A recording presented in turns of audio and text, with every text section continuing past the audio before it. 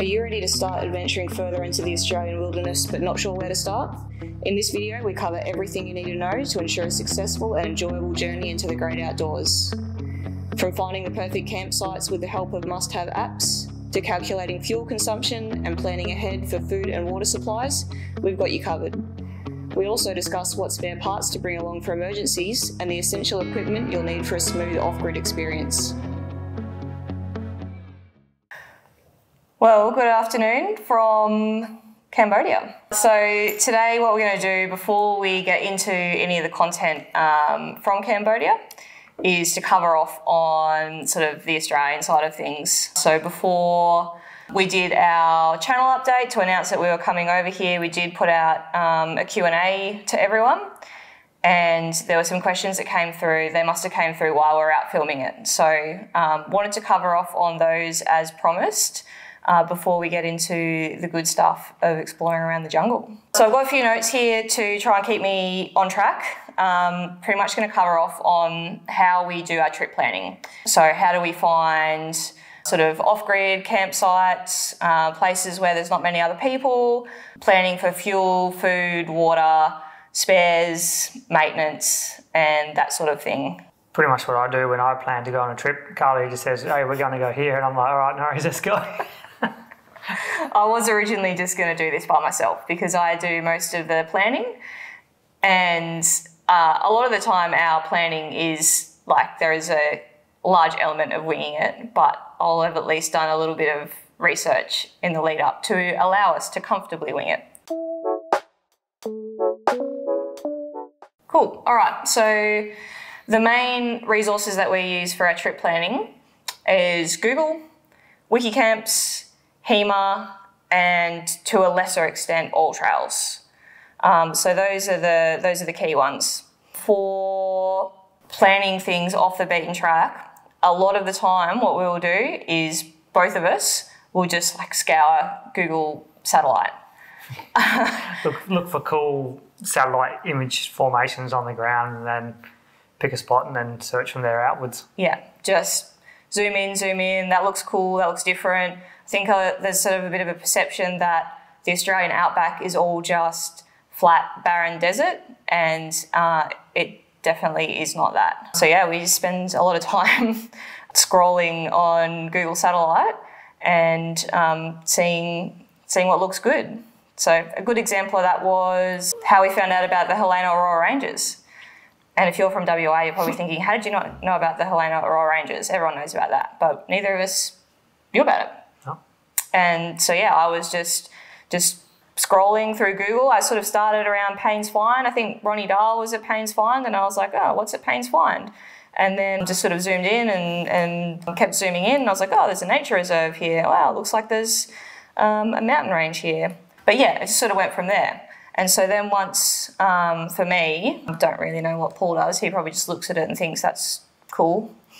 But for me, what I'll then do is open up Wikicamps and, type in Helena Aurora Ranges and then have a look on Wikicamps and see if there's any free camps around.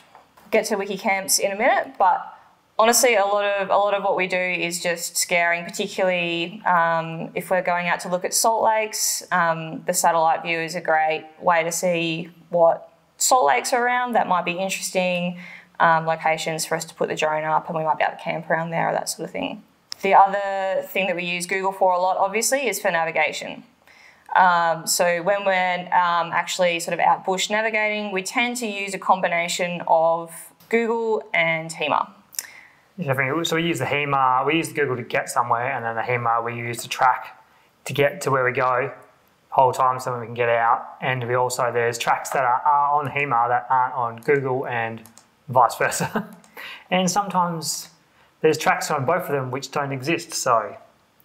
This is true. So like a really good example of using the combination of the two was when we went to Millstream Chichester.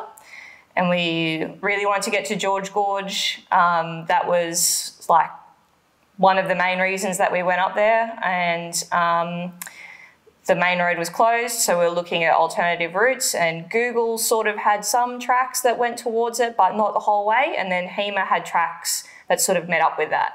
And so between the two resources, we were able to sort of work out, okay, like we should be able to get through another track to where we wanted to go, and managed to make it while the main road in was still closed. So once we have found somewhere that looks pretty interesting, I'll just drop a drop pin. So as you can see from my screen here, I've got drop pins particularly all over WA, but all over Australia as well. And so that's just a little trigger for me to think there's something cool there. Maybe sometimes we'll be going past the area and I'll bring up my Google, have a look at the drop pins and be like, oh yeah, what's this one? But yeah, it's a way of keeping track of places that look interesting, so that if we are trying to think of somewhere that we can go, depending on how much time we've got, then I can have a look at those drop pins, or if we're passing through. Final point on Google is that obviously a lot of what we do is outside of phone range, and so if you do have a pretty good idea that you're going to be out of phone range, if you're going somewhere more remote, you can actually download offline maps. If you click on your account information, select offline maps, then select your own map, and it will allow you to select an area to download, and that'll download all the data. So even if you do go outside of phone range, you know that provided that where your destination is also in a downloaded area, you can still safely navigate your way out of there. The only thing you don't get is satellite imaging. So you just get the standard map view, but you get all the roads, points of interest, everything you need. Yeah. So next resource that we use a lot before and during trips is good old Wikicamps. Most of you, if you've done any travelling before, you'd be aware it's a app, one-off, $8-9 payment. I think it might have changed recently.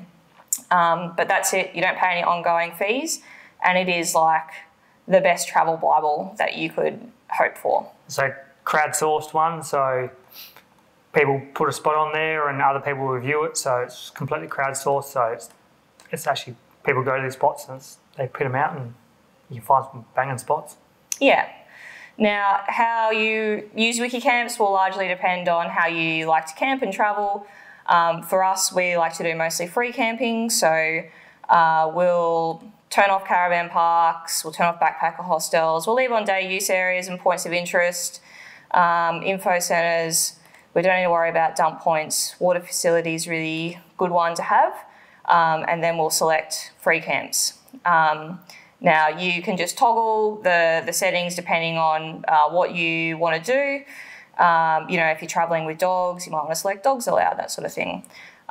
So you can set it up completely for what suits you and your setup. So, if you've got a camper trailer and you want to make sure that you're going to be able to get in there and you're not going to get stuck, then you can select camper trailer accessible, that sort of thing. Even there's Telstra reception. There's reception on. Yep. So you can check that if you wanted to contact people, you know that you can get reception at certain points. Yeah.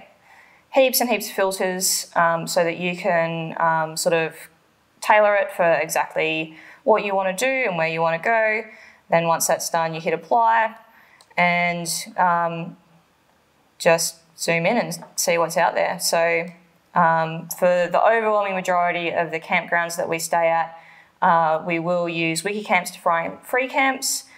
And as Paul sort of mentioned when we did our trip down south last year, even if you find a free camp and you go there and it's packed or whatever, if you're in an area where there are a lot of free camps, it's a pretty good indication that free camping is allowed. So that for us, because we've got a setup where we can just take sort of random tracks and go exploring and don't really need to worry about getting stuck too much, we'll just go for a look around and see if we can find any campsites in that area that aren't necessarily on Wikicamps or Google or HEMA or anything like that.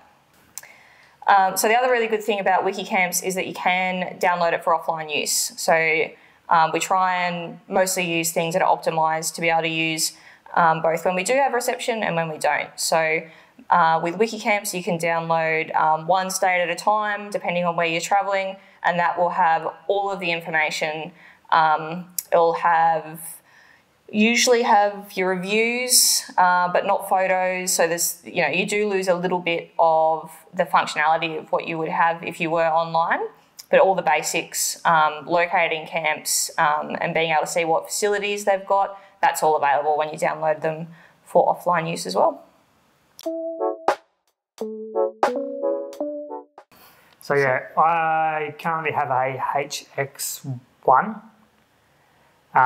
which I was using on the old cloud, and HEMA's brought out the new cloud, which the HX1 won't load to. So you have to get a new style of HEMA to be able to do it. But you can link your tracks between the two clouds, but it's a pain in the ass because and it's like some of them aren't loading. No, that's because my password for my old HEMA cloud is not working on the new HEMA cloud, even though I changed it and I checked it and changed it and I asked them, and so yeah. Yeah. So it is a good resource. Again, there's some tracks which will be on here, which won't necessarily be on Google. It's a great way of tracking where you've been.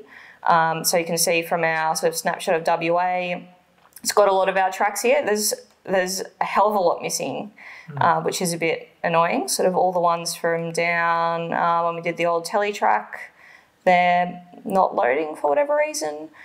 But again, it's another sort of bit of kit in order to help make sure that you don't get lost. It's completely standalone.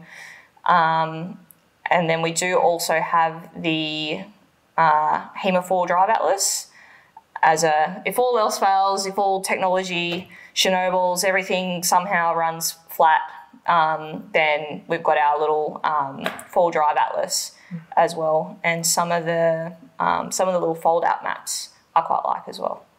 The one good thing about the HEMA is if you do forget to download your offline Google Maps, you can still track yourself and work out where you need to go and how to get places if you don't have that ability. Let me just check my notes to make sure I'm not going too off track. Oh yeah, final resource. So we've looked on Google or whatever, we've seen something on social media that's like, that place looks really cool, we want to go there. We've sussed out on Wikicamps and HEMA, how to get there, where we can stay. I'll generally then have a bit of a look on All Trails, which is another app. The majority of the features are free, so you can anyone can sort of open it up and have a look at what walking trails are around and that sort of thing. I'll have a scope sort of around where we're camping to see if there's any walking trails that we can do that look interesting to sort of break up the drives and for a little bit of fitness for us, which is sometimes lacking on the road, and too many beers. Too many of fitting these beers in our mouths. So yeah, I'm just zooming in on a random spot here. I tell you Kalari track, 2Ks, whatever. This is out around Hyden Way. And I do have a premium subscription for this because with the premium subscription, you can, again, download the maps so that if you do go out for a walk, you've got reception when you leave and then you lose it halfway through and then you get lost or whatever else, you can still use that to sort of navigate yourself safely back to your car or wherever you started from. So yeah, that's another app that we use in order to help try and find some interesting places where we're travelling. One of the other points that was sort of touched on with our Q&A was, I suppose, the ethics of naming places that we visit. Our sort of take on it is that if a location, a campsite is on either Google, Wikicamps or HEMA, it's not a secret spot. It's already out there. Anyone can look at it. And so we'll name those places.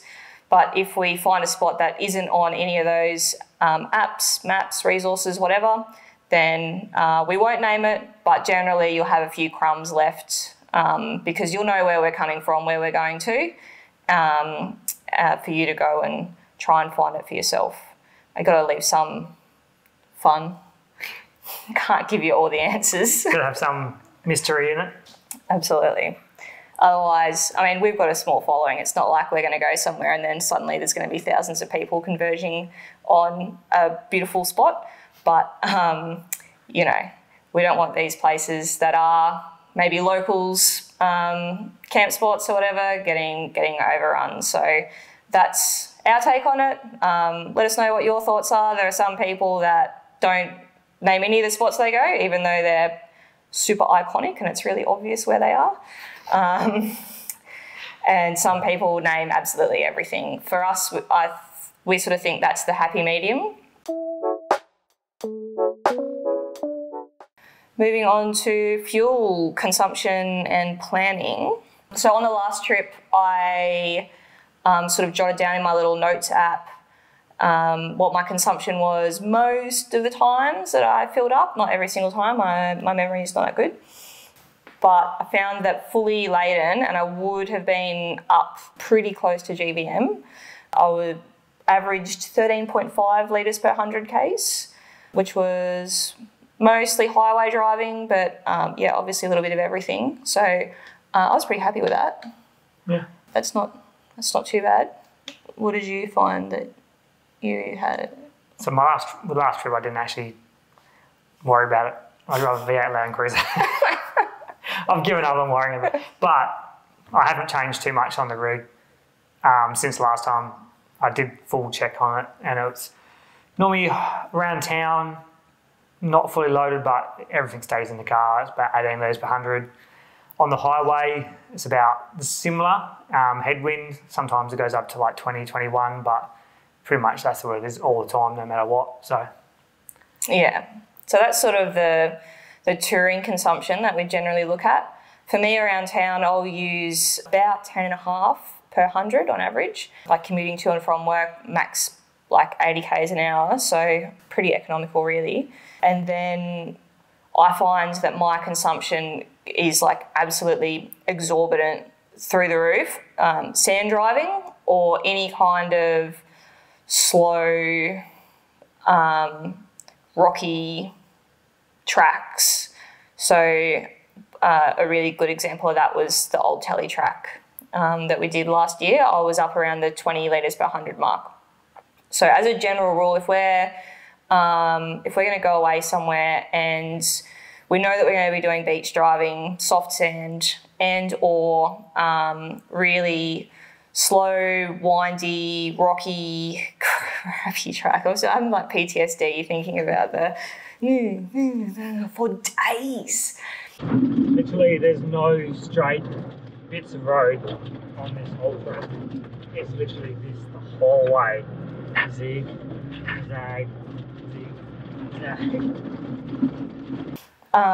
Yeah, I'll factor about double of what my usual daily consumption is to then work out whether I need to take a jerry. I do have a 140 litre long range tank, so fuel is probably less of a concern to me than it is to Paul, but it does absolutely chew through it on the soft stuff. It does. It's strange. The Cruiser doesn't change that much in comparison to how much the Hilux changes. Yeah.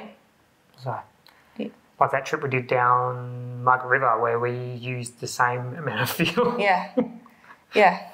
It was, I got like this is my old tank, it was 73 litres. I only got 300 Ks out of it. I almost ran out of fuel pulling into Nannup.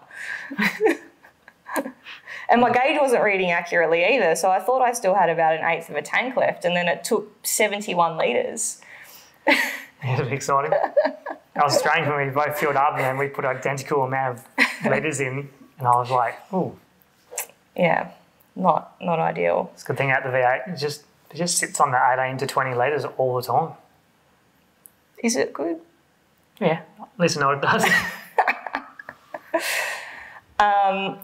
And so then in terms of planning, as a general rule, you'll have a pretty good idea of where the major towns are, you know, along the way. Say when we went out to Steep Point, we knew that Overlander was going to be our last fuel stop, so we worked out how far it was from Overlander to Steep Point, and then from one end of Dirk Hartog Island to the other, and then back. And we we sort of worked out that you might need an extra 20 litres based on that distance and based on a really conservative guess of how much fuel he would use. So Yeah, we blow it out a bit just to be safe. Always add a little bit of extra fat on, because it's better to have it and not use it than to need it and not have it. It will take 40 litres or just 20? 40 litres, yeah. We took 40. Took 40. Yeah. Didn't need it, but we had it. Yeah. And then when I didn't think I'd need it down when we did the Esperance to Eucla, I didn't think I would need it, but I needed it. Yeah. But I took 60 litres extra then. Yeah. Because we're so far off grid for so long. Yeah. That was, I think you used about 40 of that, didn't you? Yeah. So, yeah. I know obviously weight is a consideration when you're looking at how much extra fuel to bring. And yeah, if you've got to make some sacrifices with some other stuff that you don't really need to get a little bit of extra fuel in, even if you don't really think you'll need it, would definitely recommend that you prioritise the fuel and things that are sort of going to get you out of trouble.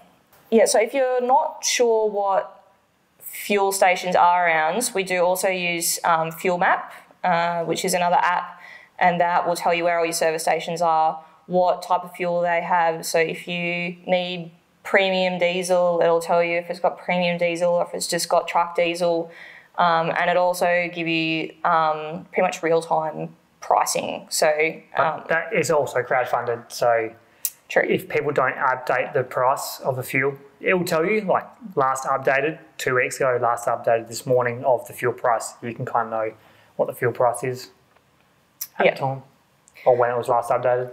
Yeah. Obviously, the most important thing is knowing that you can get to where you're going and then to another fuel station without running out of fuel. But if you do have enough fat, then you can compare prices. If it's only 20 k's up the road and you can save 20 cents a litre, that's another good app for you to use. Another quick tip with fuel is carry some cash. So we always carry enough cash to fill up two fuel tanks in the car. So car leaves empty, I'm empty. I get broken into now. We carry cash. Yeah, maybe. But so if you get to a fuel station, they got no ATMs or they got no FPOS and you can't pay for fuel, you might be sitting there a while. Which my brother experienced once, come back down from Exmouth Overlander. It was banged up and he had cash. He was able to fill his car up and continue to keep going down south. Coming home, and I think it's happened a few times, and even if you go to stations, if you run out of fuel, you got cash, you can buy fuel from stations sometimes if you need it. Yeah, power outages, internet outages, any of that stuff is going to stop the FPOS machines working. So cash is king. Yeah, we don't actually carry that much, but that's what you guys should do. It's not really that much money, really, with 2 fuel tanks. It's only about $2,500.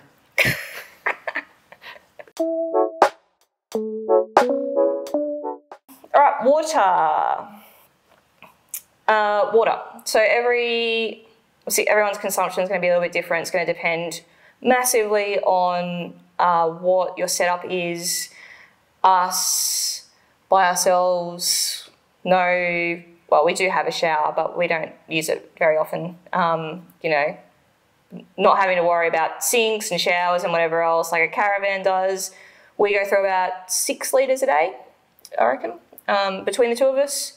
So 2 litres each for drinking water, 1 litre for coffees, and then 1 litre for washing up water.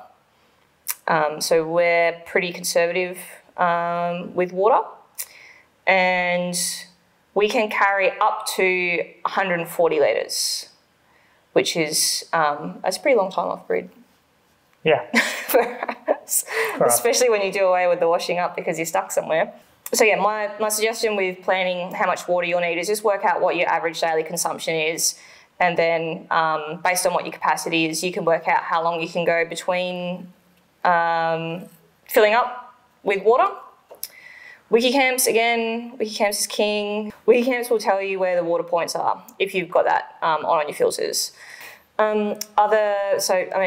Most servos will have water where you can fill up. You might have to pay a little bit for it. I think on average The roadhouses that we've stopped at, the going rate's about $2 per 10 litres.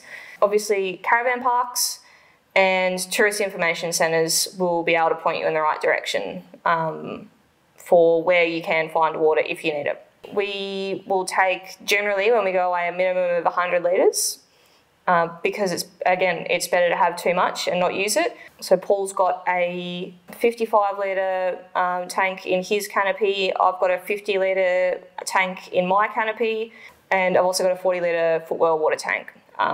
So pretty much the whole last trip that we did, we weren't going off-grid for particularly long periods of time. So I left my footwell tank empty just to kind of try and keep that weight down, because I knew that I was up around that 2,800 mark, which is up getting towards my GVM. So, but again, if we were going super remote, I'd probably just fill that tank up. Well, like we did at Dirt Hut, we took the extra 20 litre jerry can of water. So if we did run out of all of our tank water, we know we have 20 litres of water left. Yeah. And that's purely drinking. Like, oh shit, we're in trouble. We've only got water. We've got 20 litres of water left. One thing we are going to do when we get back to Australia, so that we don't have to worry about that, is get electronic indicators. Level sensors. Level sensors for the water tanks, because at the moment it's real guesswork. And yeah, just sort of based on 6, maybe 8 litres a day at most. We know that we'll usually go 8-9 days with both tanks full before we start to get concerned. But yeah. Anyway, that's enough about water.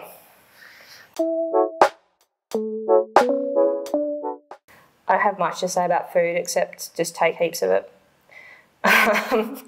We always take heaps of tinned food, heaps of rice, heaps of pasta, stuff that's not going to go bad, stuff that if you do get yourself into a situation and you're stuck and you, for whatever reason, don't have a PLB, if you've got plenty of food and plenty of water, then you're going to be all right. Like someone's going to come along, someone's going to find you. It doesn't matter if you're stuck to a large extent. Just plenty of tin food. Try not to take glass. Yeah, glass is bad. Glass is bad. Yeah. Baked beans, live off baked beans. Tin spaghetti. Yeah. So yeah, that's food. Well, you know, on the foods that we've both got the upright fridges now, so we do take quite a few fresh veggies, and we've both got the little freezers, and you've got the freezer in the front. Yeah. We have, because we like to go away for, sometimes 10 days at a time off grid, we do take a lot of food, and we do have my little 12 litre Bushman's is converted to a freezer pretty much full time, and then we've got the little freezers in the upright fridges as well. Full of hash browns. Hash browns and ice creams. Ice creams. Health. But that's probably not, I suppose I don't want to sound like we're talking people down the garden path where like you have to have all this stuff to go off grid. But yes, we do take a lot of food and a lot of frozen stuff, because again, you get yourself, one, it extends our endurance off grid, and then also it just is that little bit of extra redundancy if we do get stuck. And we end up making scurvy meals with our fresh veggies because it's been a Euclid trip. It's been a while since I've brought out an episode of Grim Camp Kitchen. G'day and welcome to tonight's episode of Grim Camp Kitchen. Just remember that anywhere along the Nullarbor you cannot buy anything fresh. Anywhere. Alright, spares. I might take you down a little trip down memory lane. When I first realised that I had a crack in the intercooler, I did actually run through all the spares that I was carrying at the time. So always bring some spare oil, spare premix coolant, a spare drive belt, some injector cleaner, spare fuel filter, WD-40, not really a spare, just a necessity. Down the toolboxes here, spare alternator. I've learnt my lesson from not travelling with one of those previously. Power steering fluid, brake fluid. In the trundle drawer, I've got all the tools and spare CV, and also some spare radiator hoses.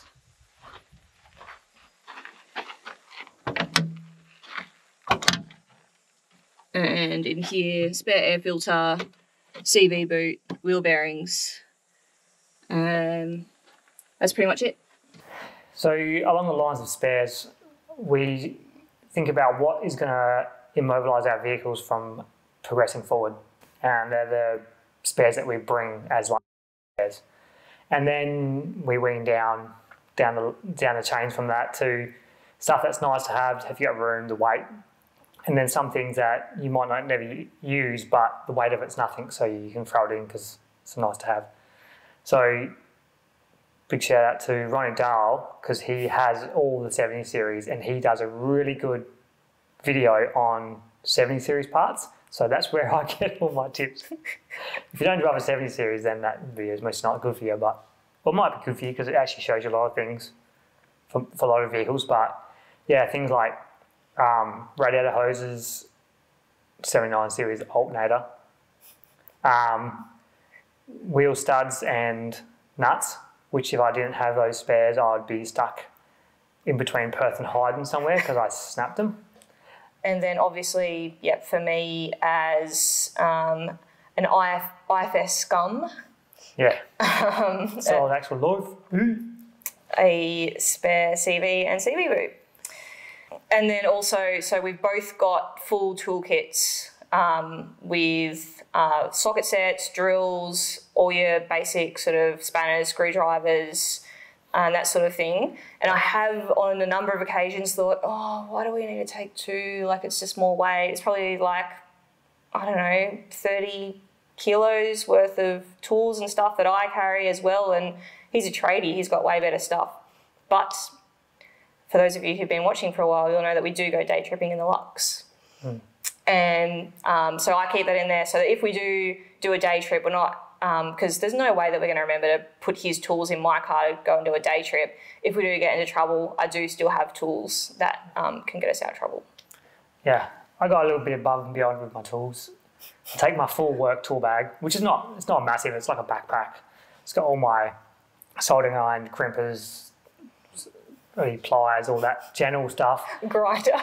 Then I take a socket set, a big socket set, which goes up to like, I don't know what size it goes up to, it's huge. And there I bring all my battery tools. So I bring a drill, a impact wrench, and I bring a impact gun, and I bring a grinder. And I've used that grinder a lot. Yeah. It is very handy. As a bare minimum, just a basic toolkit.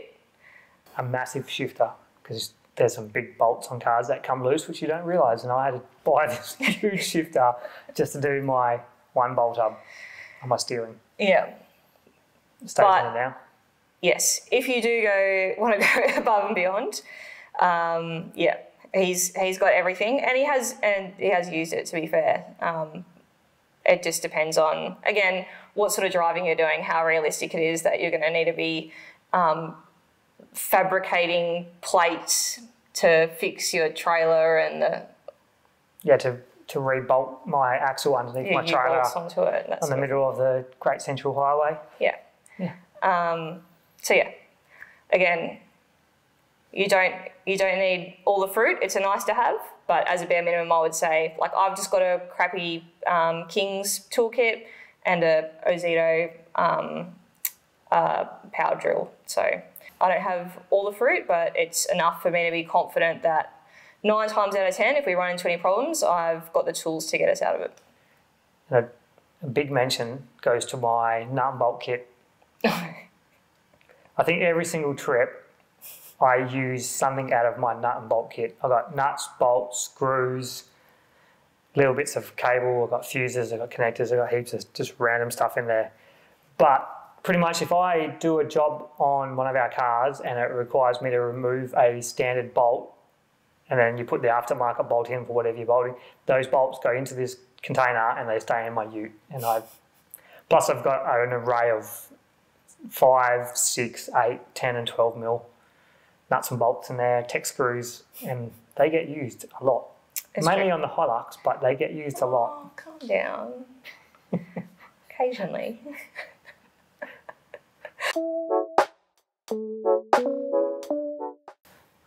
So yeah, another question wasn't about our daily maintenance.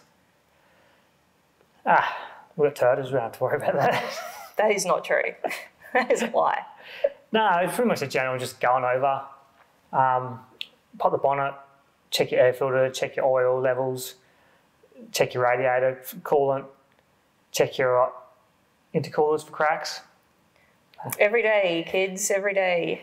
Yeah, just checking for any moisture that wasn't there the day before, climbing under the car, having a quick check over for nuts and bolts, drive chain.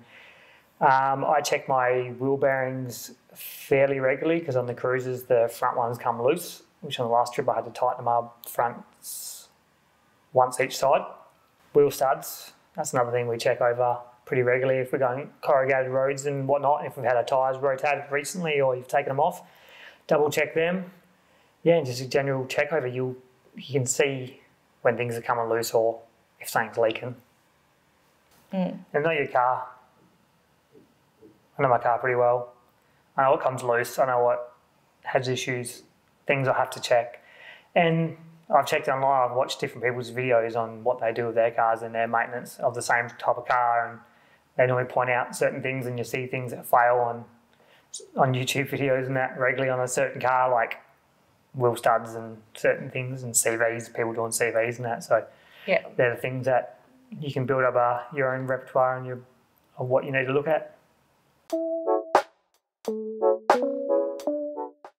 All right, the last thing we're going to cover off on is emergency equipment. One of the most important parts. It is. It is one of the most important parts.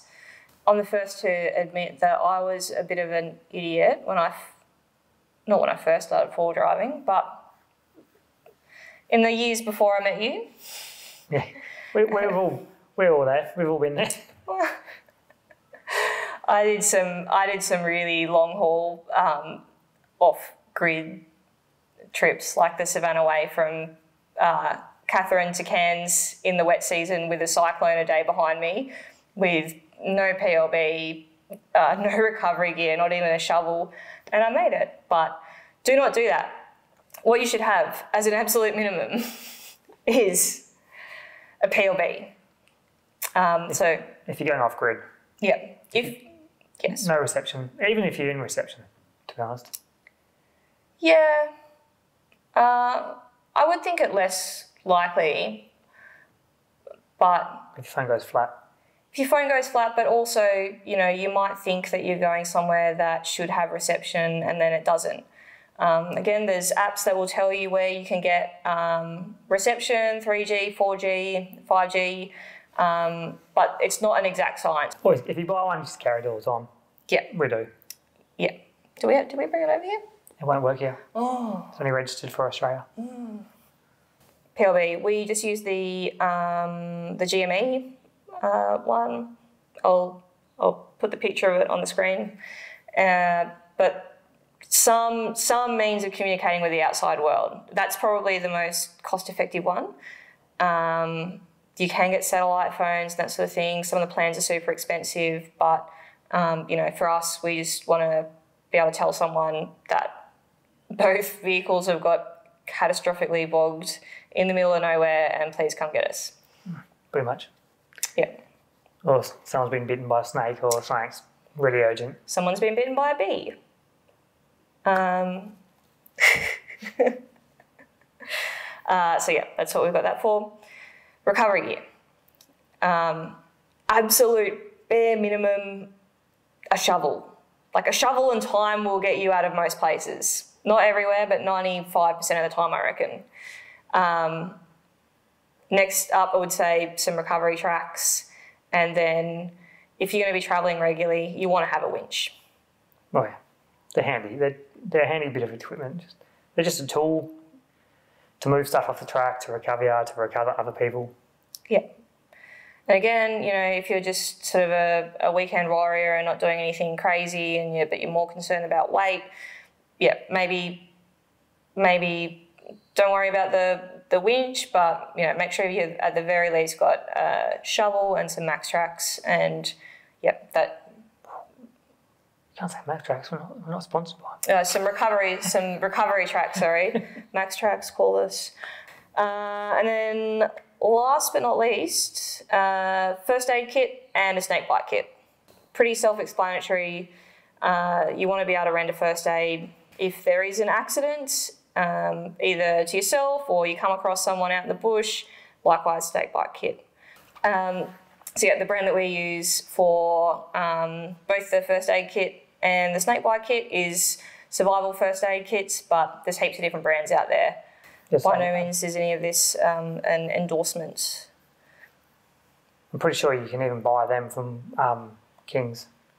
Yeah. The survival ones, like you can get them everywhere. St John's, I got a St John's first aid kit in my car. You can go on St John's and you can pick the level that you want. You can go for full trauma kits or you can get a basic first aid kit. And I do recommend also, if you are going to do this stuff, then also get yourself on a first aid course as well and know how to use the kit that you bought. That's a very good point. And first aid kits don't come with like Panadol and Nurofen and that, so we always stock up those things in the bags and EpiPens and things that we need. But yeah, it's also a good thing to have because you can have a little bit of an injury or maybe a self-induced injury and you might need a couple of Panadol in the morning. Do you have a story to tell, dear? No. I do. Was that Easter? No, it wasn't Easter. It was October. It was about 2 months after we started dating. We went camping up at Wilbinga and Paul decided to do a standing backflip on the sand dunes, but he didn't land it and he landed it on his head. We'd had 6 beers, so neither of us could drive, and we had no Panadol or Nurofen, and it turns out his neck was broken. Yeah, that's right. It's fine. That's what rum's for. So always good to carry some of the basics with you as well. Now, snappy Cambodia update. I didn't want to put it at the start because some people might just want to watch the planning side of things and not care about who we are and the fact that we're in Cambodia. So we got here about a month ago now. We have filmed our first episode on our little motorbike, which will be out in a couple of weeks. And this morning we went and put down a deposit on a car, which is super exciting. Yeah, that's super cool. So yeah, it's taken a little while. Just a little bit of context. So when you're sort of moving to Cambodia, you can't get like a 2-year visa before you fly in. You have to fly in and then get your long-term visa, which takes about 3 weeks. And then until you've got that visa, you can't get a driver's license, a bank account. We haven't been able to get any of our stuff shipped over, so we're just living off what was in our bags when we flew in a month ago. So it's all happening now. We've got the visa, we've got our driver's licenses, we're getting a bank account sorted this week so we can then pay for and pick up the new vehicle. So exciting. And then hopefully this week we'll also get all of our stuff. So we did bring a little bit of camping stuff over, real basic stuff. And then we'll be able to get back out there and start properly exploring. Definitely. Yeah. And if you made this far in the video, please put a comment down of what you want to see us doing over here. Yes, I did put a poll up. We've got a few responses so far. At the moment, a little bit of everything is winning. What you want to see from us over here. Vote for Jungle Bashing. Jungle Bashing. I want to see. But we got like nearly 900 subscribers, so I think we can probably get a few more votes on that one. So let us know. Jungle Bashing, because Cambodia doesn't recognise international driver's licence, if you come here, you're probably not going to be able to go jungle bashing. So do you want to see stuff that you can do if you come here?